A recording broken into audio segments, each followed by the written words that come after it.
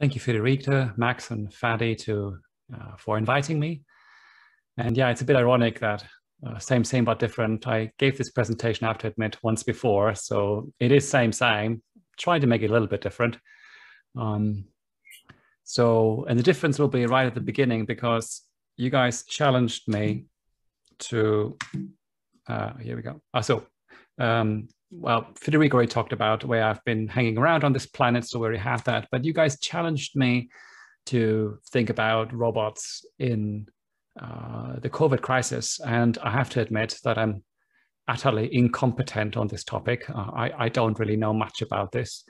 And I know that some of you already actually have done some studies on this and how robots have been used. But anyway, it comes along, or it ties nicely into my talk, because this is just another example of where you have a robot who's got a thermometer in his hand or its hand, and is supposed to be the solution to a problem.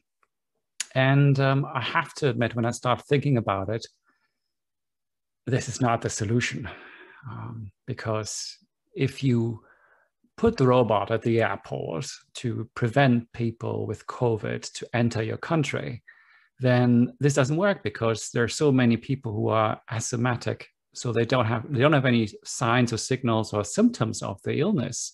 And therefore, just taking their temperature doesn't really prevent them from entering. So if you want to do it properly, you kind of have to do what New Zealand is doing. It's like everybody who comes to New Zealand has to go into a 2-week quarantine, and you get regular checks, and you are locked up in a hotel room, and you can't see and talk to anybody. And that is how you filter and prevent people from coming into the country with the illness. And as a result, New Zealand is COVID-free. So I've got the privilege of roaming around in New Zealand just wherever and whenever I want. And I just came back from the swimming pool, and yeah, everything is operational and everything is COVID-free. So this works, but the robots play absolutely no role in this. And then you might think, okay, well, but the idea is good, isn't it? It's like you put a robot in harm's way so that humans don't get harmed.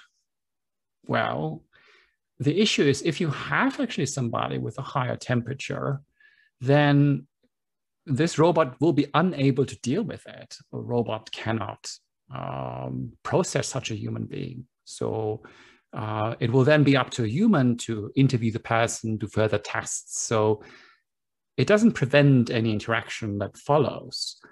So in that sense, it doesn't really help. And also, for every robot you deploy, you need to have a couple of engineers and software people in the background maintaining the robot.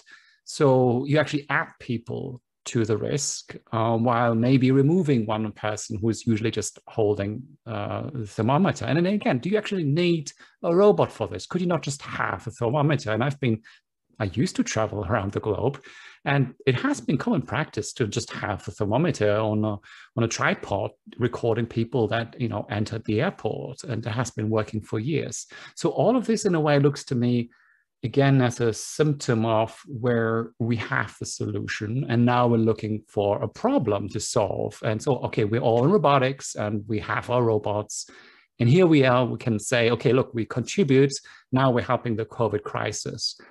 And I'm not sure that we really do. And this is a symptomatic problem that we have that is in a way inhibiting us from making any real progress. So this is as much, well, maybe I come back a bit to the COVID crisis every once in a while, but just is sort of setting the scene here a little bit. We all know that robots are quite popular, and there's something about it. So here is the robot building in Bangkok, Thailand, which was created by the Bank of Asia, and it's its headquarters. So they built a whole building to look like a robot, and it's a bank. Why would they do that?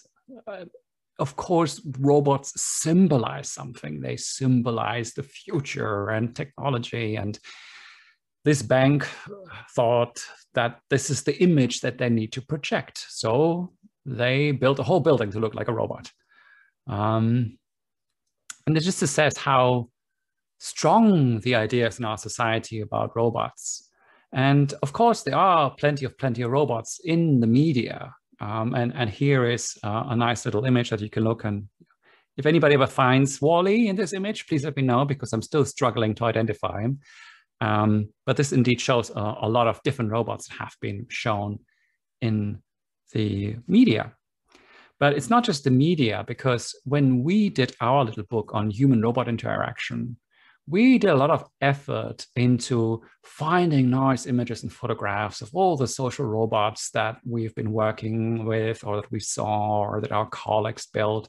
And as part of it, we also created a timeline of all these robots about when they all happened. So here you see, for example, in around 2000, Honda produced Asimo. And the interesting thing here is that they stopped in 2018. And this is a pattern that emerged. Most, if not all, of the robots in the book have been discontinued. And now and Pepper are in the book. And my prediction for 2021 will be that SoftBank Robotics will start producing Now and Pepper. Maybe I'm wrong, but I really worry about it's going to happen. And so the question is, why is that? Why do all the robots that we build and bring into the market stop and being discontinued? Literally all of them. I mean, if this is the case, that whenever we try to bring it to the market, it fails, then maybe something is wrong. Maybe something is wrong with what we do or how we do things. There's a potential for real disaster here. So why don't we have a look at an example? This is, of course, the Jibo robot, which you might remember. And Jibo was created by Cynthia Brazel, and she originally started an Indiegogo funding campaign, and they collected around $3 million US, and then you add another $60 million on venture capital to it, and then you get Jibo.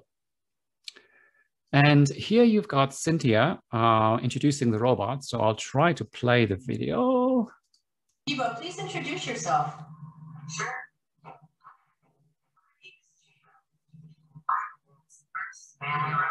Yeah, so I mean, this is actually, we've developed several prototypes on the road to where we are right now. And certainly we've done testing all along the way.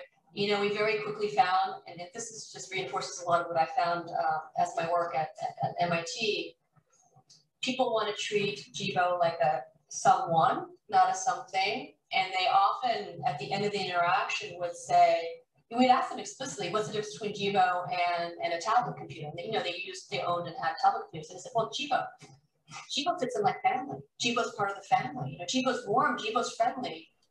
Jibo's like. All right, you heard that, right? Jibo is not just a tablet computer. It is a someone, is warm, fits into the family, right? Sounds like a good story. So we have the leading people in robotics. We've got more than $60 million. They made it to the Time magazine cover. They had a major exposure in the media. They did everything right by the book. I mean, you could not do it any better than what they have done. And this is then how it was received. In July 2014, men did not yet know the dangers of backing just any random Kickstarter and swimming in childlike naivety and blind optimism, over 2,500 people backed Jibo, a social robot companion that the creators, Jibo Inc., promised would do everything from making video calls to reading bedtime stories. And this was long before the Google Assistant or Amazon Echo existed.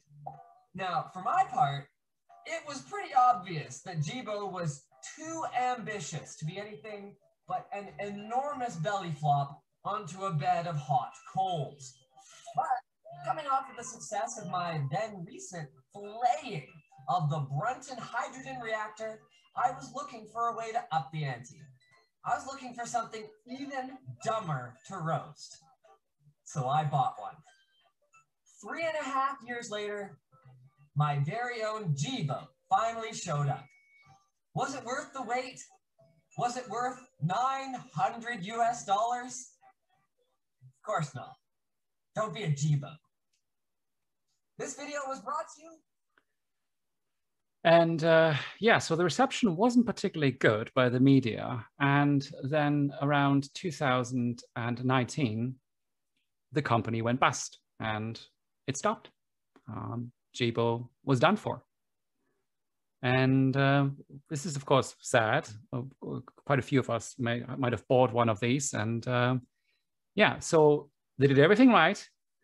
They even managed to bring it to the market. So it's not like they had so many other crowdsourcing or crowdfunding campaigns where they promised a product and they never built it. No, they actually brought it to the market. And that was a real achievement. And it didn't work. Well, to be precise, in 2020, NTT Disruption bought Jibo. So it was already dead. You know, the company was gone and NTT Disruption decided to buy it. Now, you probably all know NTT, the Japanese telecommunications company. They started a new division called Disruption because they are disruptive or they want to be disruptive. And just to give you a flavor of what NTT Disruption is about, I can show you the promotion video, the mission statement, so to speak, that they have. Blitz, what a word. To you, there's no till where, no till here, impossible, unthinkable, crazy thing. All those words you deal with every day. They don't shut you in, they set you free. Limits to be who you are, to disrupt, to create, to invent. You, the old rules breaker, you, the new rules ruler. You don't live in the real world, some may say. This world of theirs is changing. Thanks to people like you, like us, like her. Change is happening. We, the people who see things differently, those who say no to no. You are just a few, some may say. Yes, we are. But those few will create today what really matters.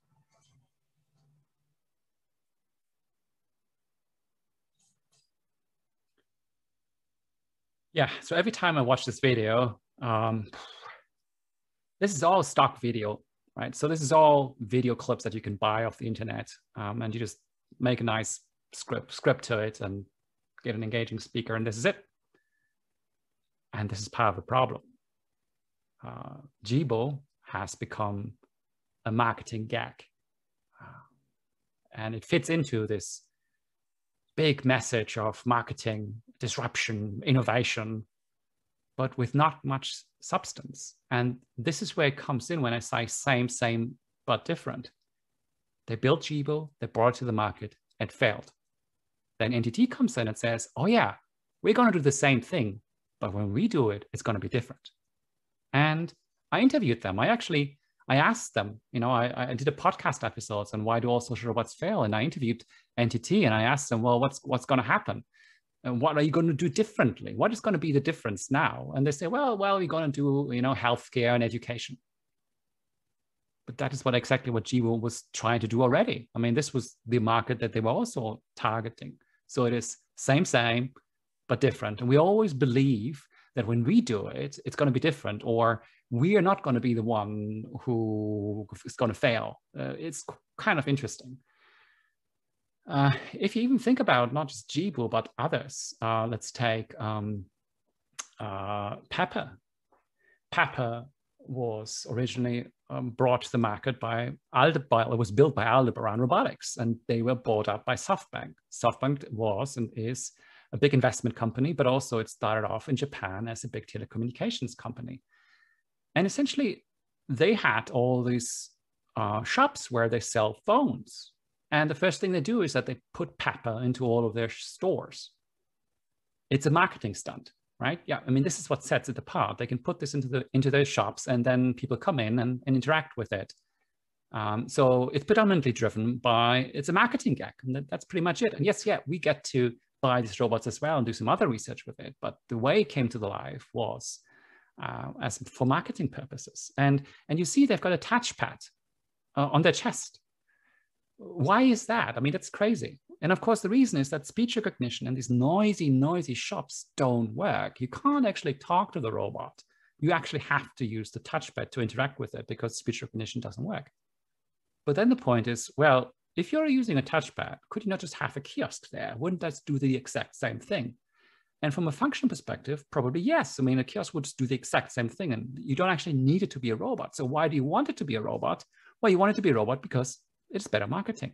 And that's pretty much it. So same, but different. Let's take another example. The Christchurch airport, so the airport here in Christchurch, they bought 3 Pepper robots, and they want to use them for the airport. And it's the same story again. They bought it, and then they couldn't actually do anything with it. So some studies, I mean, some kind of little interactions were produced, and a lot of marketing went into it. A lot of media coverage was generated, but nothing substantial came from it.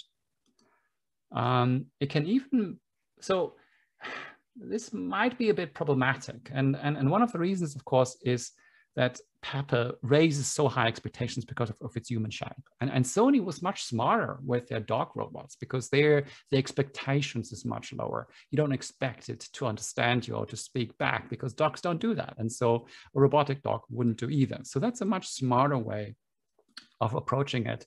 And, you know, you can even bring it down to the power of the seal, which just purrs and wiggles, and that's it. I mean, you can touch it, but that's it. I mean, this is the level on which social interaction works for a very, very small group of special people, people, for example, with Alzheimer and dementia. You know, they've seen to respond reasonably well to this. But again, this is a very specific market that does exist, but it is not the general social robot that works.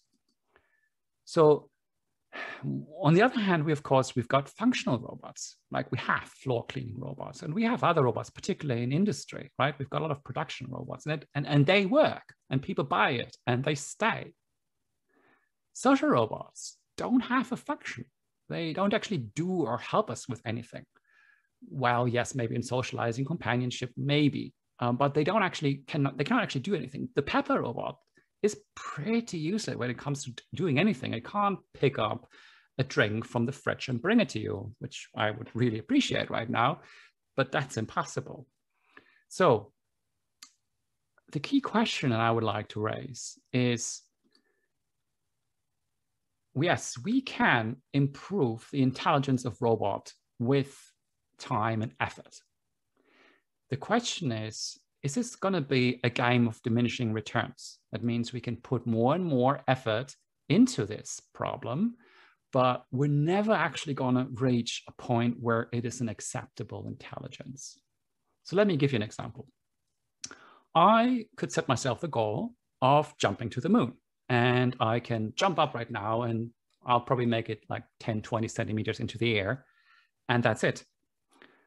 Well, you say, well, you know, just put more effort into it, you know, just train and try again. And then I can do that. I can train, I can jump, and I can bicycle, and I can get stronger, and I can jump again. And I'm probably going to get a little bit higher, right? And I can train years and years and become super strong with my legs. And yes, I can maybe even touch the ceiling of my room, and I can do that. But still, no matter what I do, I'll never get to the moon.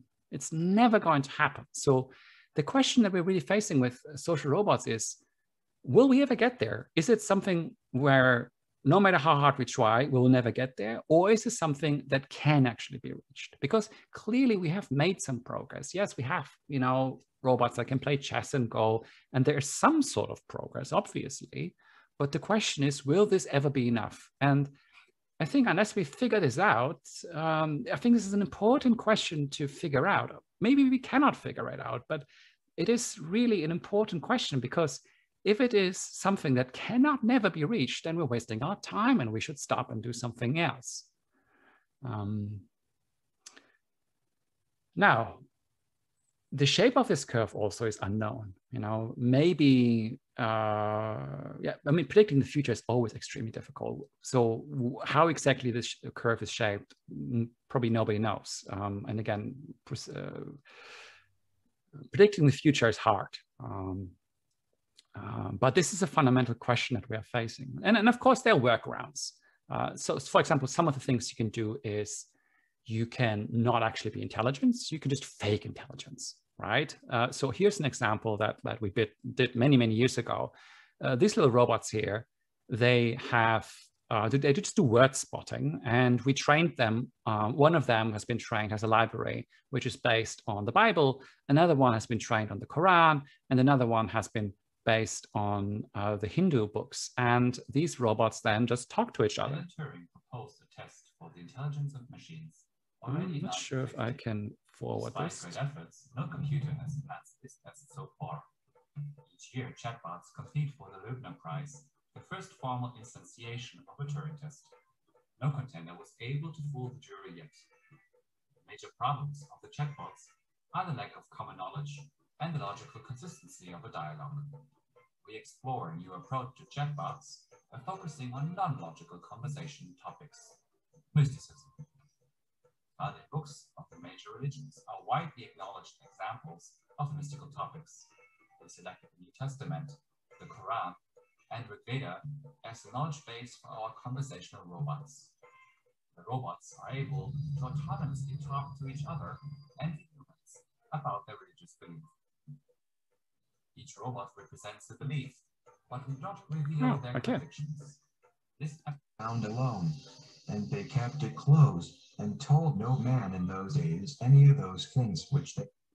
Well, you get the idea. So what we do here is that we take away the need to be reasonable, functional, and logical by talking about mystical topics, and you just respond to each other. And this can all sound very, very smart, but of course, the machines don't really know anything they're talking about. So you can fake intelligence. That's definitely possible. You can also exploit human suspension of disbelief. So when we see robots, they automatically think, oh, this is a robot, it can do all sorts of things, and they start believing you. So you can essentially exploit the weaknesses of humans.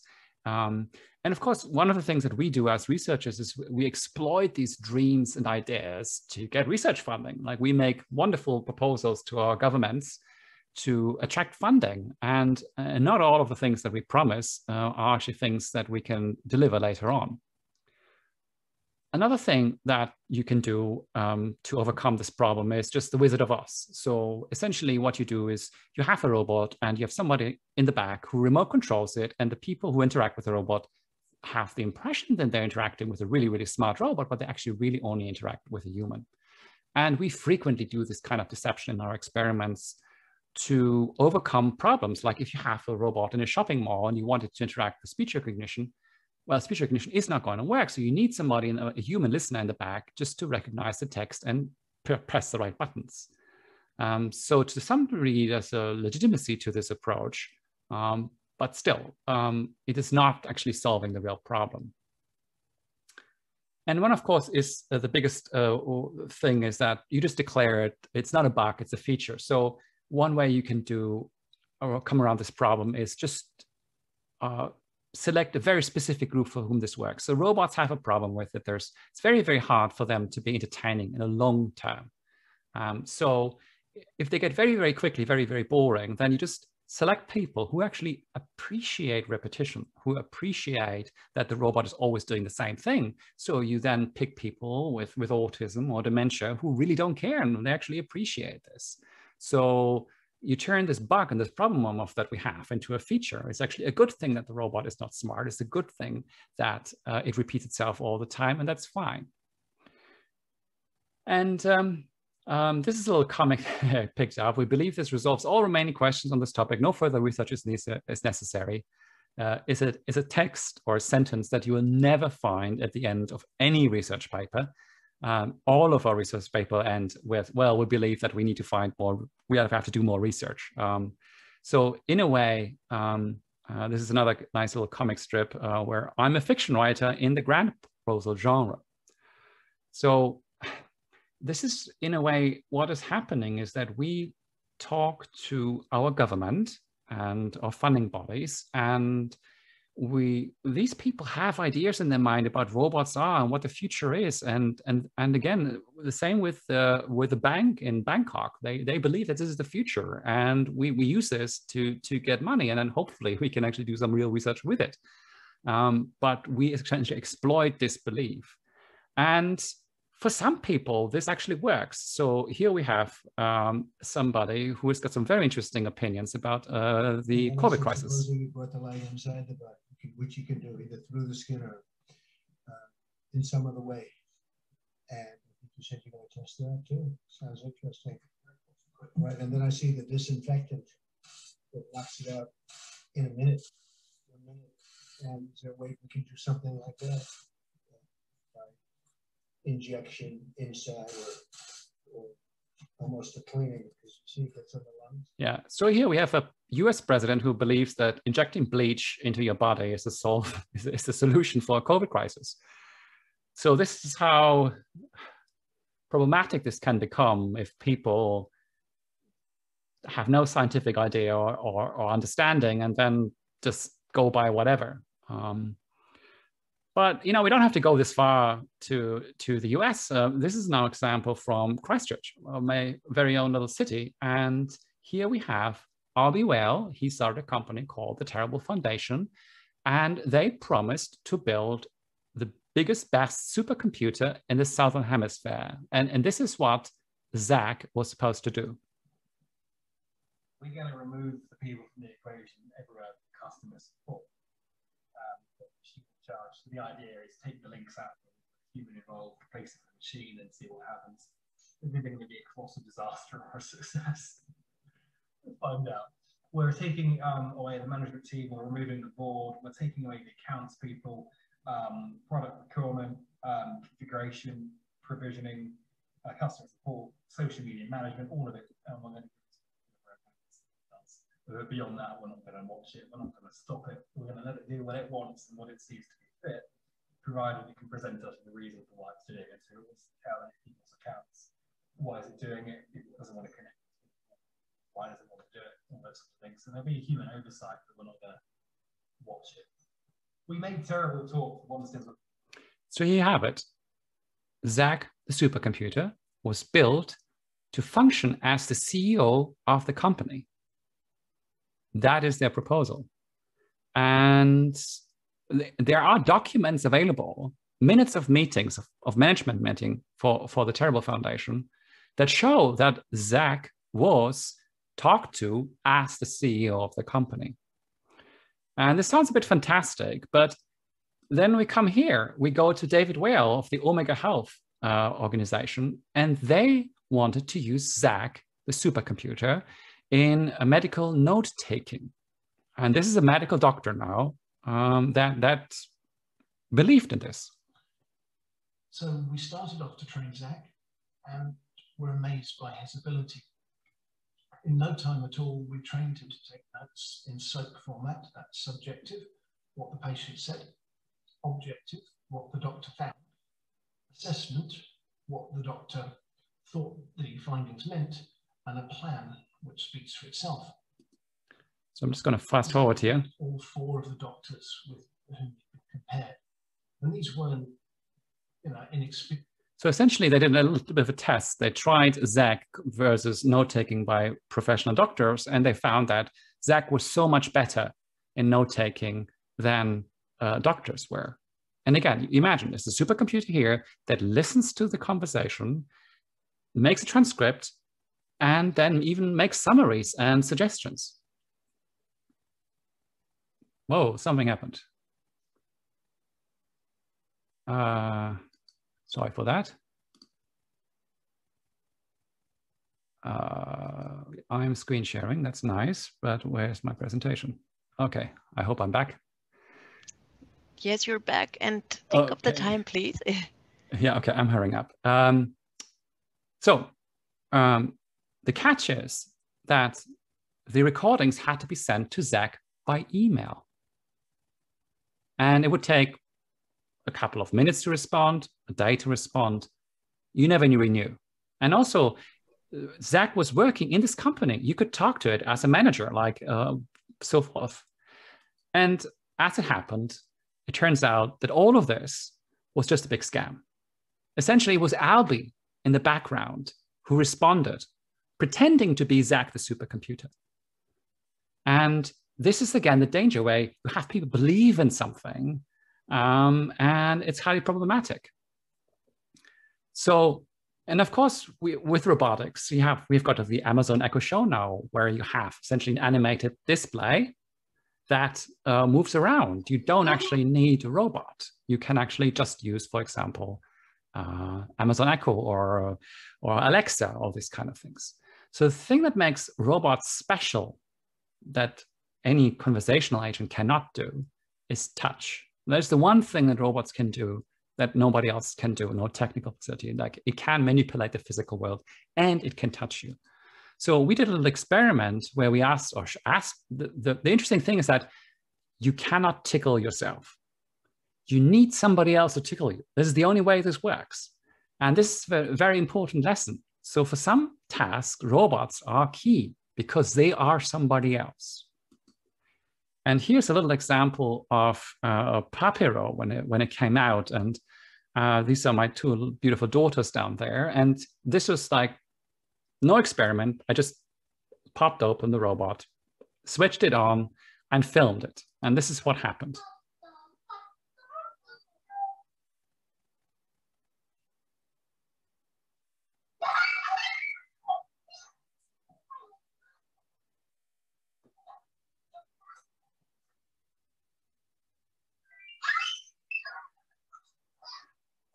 So the important lesson here is that the kids came to the conclusion that the most appropriate way of interacting with this robot is kissing it. It's the embodiment. That is what I mean, it just had some LEDs for the mouth, and that kind of made them believe that this is the appropriate thing to do. And that is the way the power of robotics is the embodiment. So coming back to this question, what is an acceptable level of intelligence, and how can we overcome these problems of the necessary intelligence that we need for this to work? Because if we don't have the necessary intelligence, we will just keep on producing GBOs that will be a nice gimmick, that will be a nice marketing stunt, but they're never really going to get anywhere. And most of all, nobody's going to pay money for it to buy it because it's just not worth it. So if you're interested in this, have a look at my old podcast. We do all sorts of interesting topics around human-robot interaction. The latest episode is about Isaac Asimov's 3 Laws of Robotics. We've got some interesting books coming up or already published. And with that, I'd like to thank you and take questions. Thank you very much, Christoph, for this inspiring talk. Now we have some minutes left, roughly 10 minutes to discuss. So I would like to invite the audience. If you may, you can pose questions to our speaker. You may raise the blue Zoom hand, or you may just start speaking if you might like.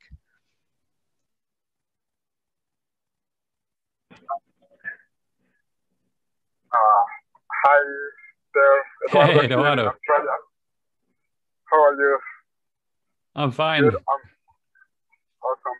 I was just thinking about these scams that you talk in the presentation. I was wondering how these scams are built. Is that these scammers read our papers and they rely on the broad conclusions that we present? That, you know, in the HR papers, we don't discuss too much about the limitations.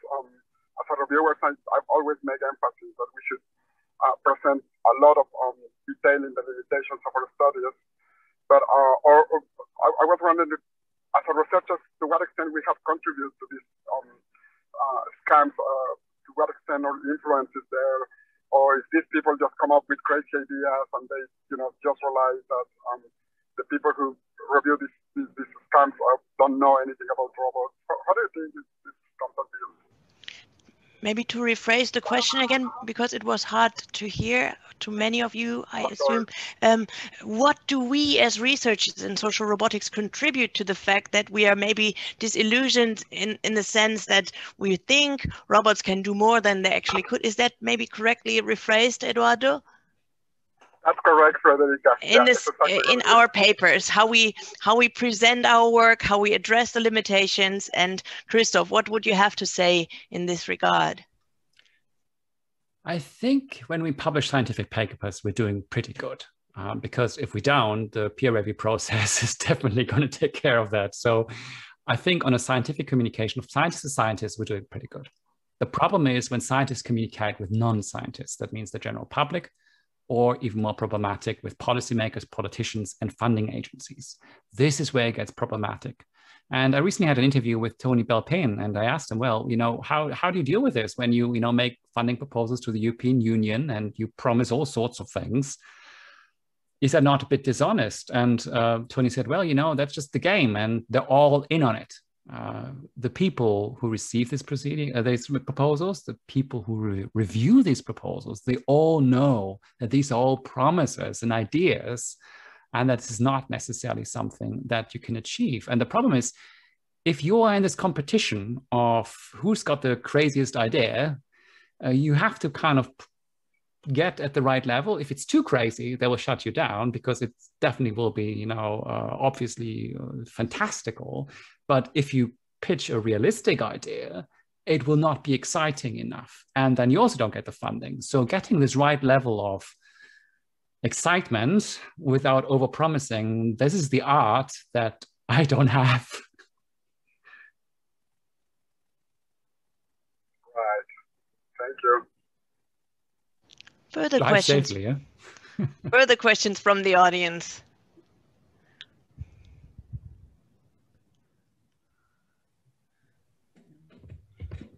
So this is Mohammed speaking. Thanks, very, very interesting talk. I'm really interested in the last part of your talk when you refer to the sense of touch, and that what really made the robot a very special entity to interact with humans.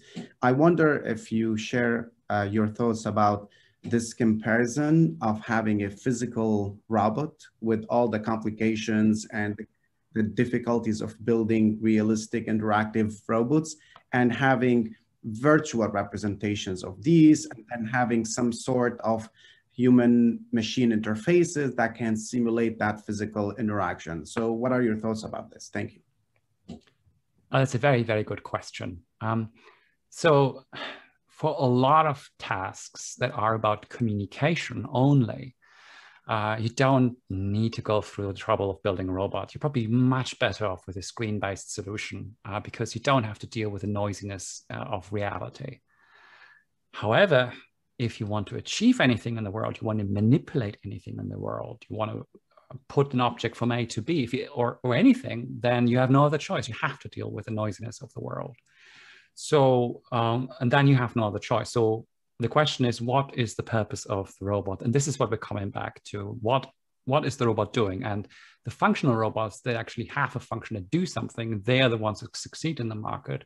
Robots that are only social and the only purpose they have is to communicate and be somehow something, they're the ones that fail in the market. I mean, not for the market for researchers, because we need them as platforms to do all sorts of experiments, but no consumer is paying for them. I mean, yes, you can get a little bit of a hype, and maybe they run for a year or two, and then they die.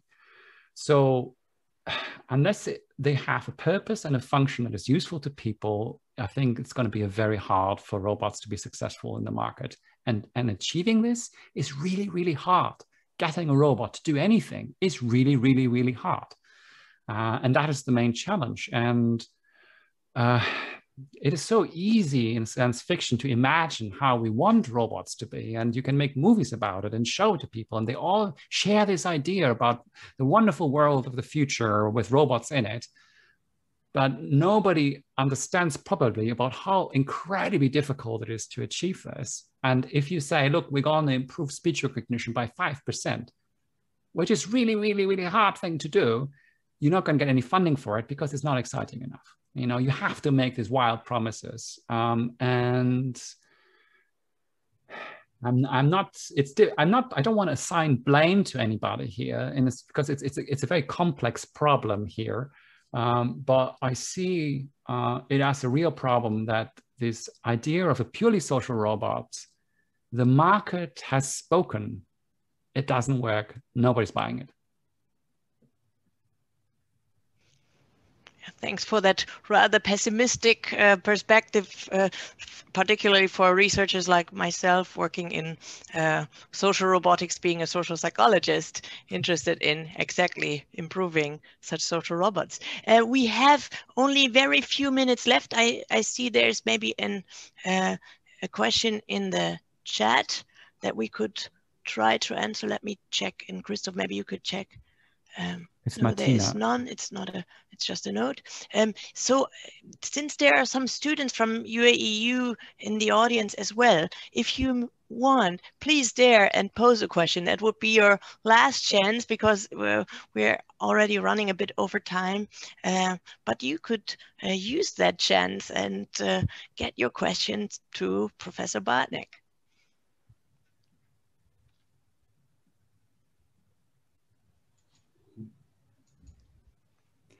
Well, maybe I can share another story that Tony told me, which is, again, is very symptomatic of the situation. Tony was invited by a TV producer to make a TV documentary, and it was called The Robot Will See You Now. And it was about how robots could be used in healthcare, particularly in psychology, where they could be a person or something to talk to, and it could be a therapeutical session. And Tony went on like, okay, let's build such a robot. Let's do speech recognition. Let's do a dialogue management. Let's build all these things. And they put a lot of effort into making it work. But then it wasn't exactly snappy. You know, it took the robot some time to find the right response, and it just took time. And the TV people didn't like it. They didn't want this. So eventually they replaced this with a robotic voice, and it was broadcasted. And it was presented as if the robot was this fluent conversational partner. And the TV show never told anybody that this was complete fake. And then people started to call up Tony and asked him, Tony, please, where can I buy this robot? My children are suffering from maybe a depression or have other problems. Where can I buy this robot that will help them? And he had to say, I'm sorry, this was all fake.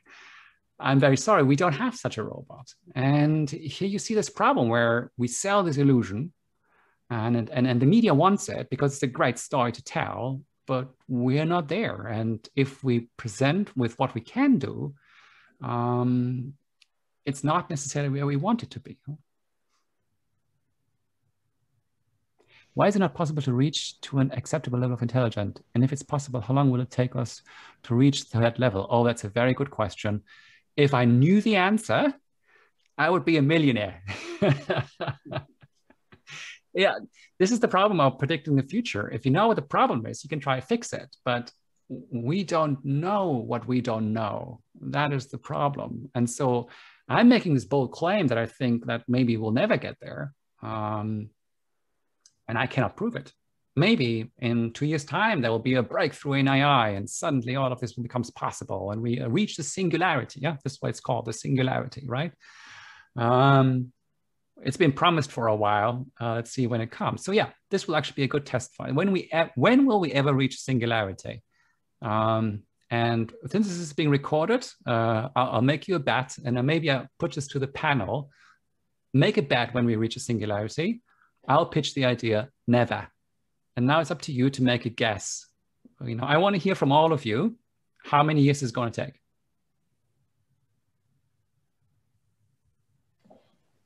It's always going to be 50 years from now. So it's n plus 50. Yeah.